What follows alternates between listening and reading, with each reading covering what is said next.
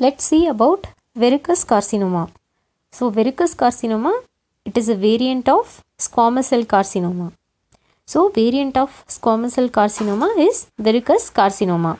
It is characterized by a predominantly exophytic overgrowth of well differentiated keratinizing epithelium having minimal atypia and with locally destructive pushing margins at its interface with underlying connective tissue. So there is a exophytic overgrowth of well differentiated keratinizing epithelium having minimal atypia with locally destructive pushing margins at its interface with underlying connective tissue. So it is a well differentiated hyperplastic stratified squamous epithelium. It is organized into bulbous reti ridges that exhibit little or no cytological atypia or mitotic activity.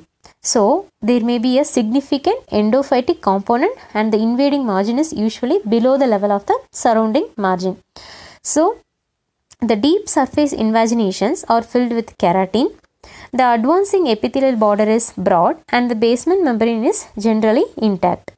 And there is a heavy inflammatory cell reaction in the adjacent connective tissue.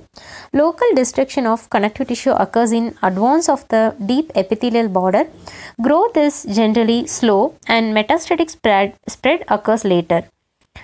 So there is a view that verrucous carcinoma may become more aggressive if irradiated. So here the important point is, if we give radiation to verrucous carcinoma, it will become more aggressive. And the most verrucous carcinoma can be distinguished from squamous cell carcinoma on the basis of their mode of growth and infrequent dysplasia and absence of metastasis. So how will you differentiate verrucous carcinoma from squamous cell carcinoma? The mode of growth and infrequent dysplasia and absence of metastasis. So such lesion should be classified and treated as squamous cell carcinoma when they have occasionally foci of conventional squamous cell carcinoma within the verrucous carcinoma. These lesions should be classified and treated as squamous cell carcinoma. And next, moving on to verrucous hyperplasia. So it is also a exophytic overgrowth of the well differentiated keratinizing epithelium that is similar to verrucous carcinoma but without the destructive pushing border at its interface with the underlying connective tissue. So the areas of verrucous hyperplasia may be encountered in association with the verrucous carcinoma, squamous cell carcinoma or proliferative verrucous leukoplakia. So these are the key points we have to remember when we see a verrucous carcinoma. And what are the clinical features? So it is most commonly occur in elderly patient around 60 to 70 years and 75% of the lesions developing in males. And it is more commonly in the buccal mucosa, gingiva or alveolar ridge, and it is least common in palate and floor of the mouth. So the neoplasm is chiefly exophytic and appears papillary in nature. So here the important point is papillary in nature and with a pebbly surface, which is sometimes covered by a white leukoplakic film. So it is a exophytic, appears papillary in nature and with a pebbly surface, and it is sometimes covered with a white leukoplakic film. So the lesions commonly have rugae-like fold with deep cleft between them. So lesions of the buccal mucosa may become quite extensive before the involvement of the deeper contiguous structure. So the lesions of the mandibular ridge or gingiva, it will grow overlaying the soft tissue and rapidly become fixed to the periosteum and gradually invading and destroying the mandible. So the regional lymph nodes are often tender and enlarged. So in verrucous carcinoma, it is a exophytic, papillary in nature and pebbly surface and with covered by a white leukoplakic film, and lesions commonly have rugae-like fold with deep cleft between them.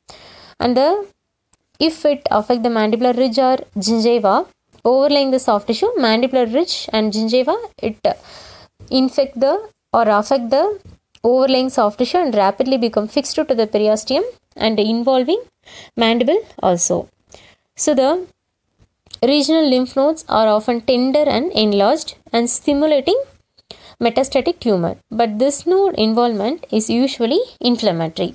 So pain and difficulty in mastication are common complaints and bleeding is rare complaint.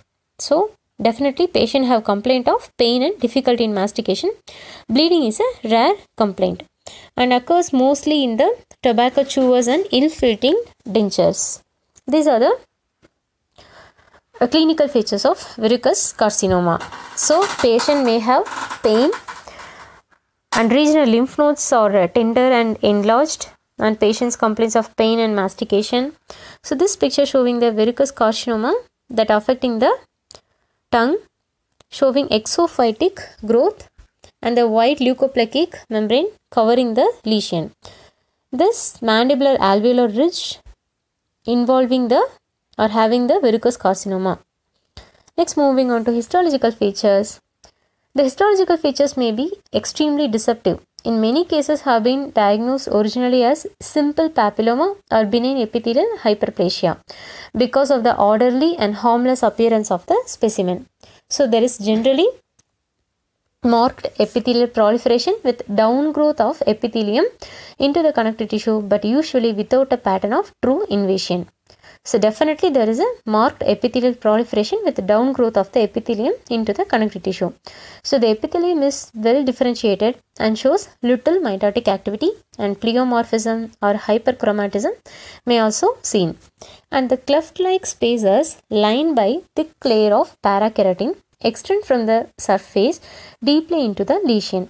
So the parakeratin plugging also occurs extending into the epithelium. So the parakeratin lining the cleft with the parakeratin plugging is the hallmark of verrucous carcinoma. Is very important. So the parakeratin lining the cleft with the parakeratin plugging is the hallmark of the verrucous carcinoma. Even though the lesion may be extensive, the basement membrane will often appear intact. So when the lesion become infected, focal intraepithelial abscesses are seen. If the lesion is infected, there is presence of focal intraepithelial abscesses are seen. Significantly, chronic inflammatory cell infiltration in the underlying connective tissue may or may not be present. So important histological features are there is a epithelial proliferation and well differentiated and little mitotic activity, pleomorphism or hyperchromatism present, and the parakeratin lining the cleft with the parakeratin plugging. That is a hallmark of verrucous carcinoma. If it is infected, there is presence of intraepithelial abscesses. So this picture showing verrucous carcinoma histological picture. So verrucous configuration with a broad bulbous retipex with pushing margin in many areas, along with features of mild dysplasia, and few areas of parakeratin plugging are seen. So these are the retipex present in the verrucous carcinoma. And what are the treatment and prognosis of verrucous carcinoma? So verrucous carcinoma has been treated in several ways in the past. Usually it is treated by surgery, X-ray, radiation or combination of the two.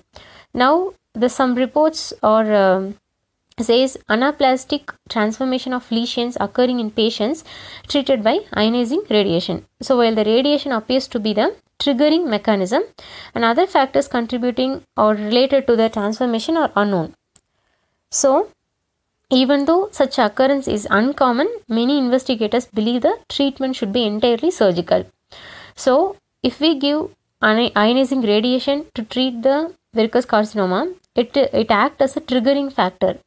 So the treatment should be entirely surgical. So since the lesion is slow growing and late to metastasis, many cases can be treated by relatively conservative excision without mutilating procedure. So the prognosis is much better than the other oral epidermoid carcinoma.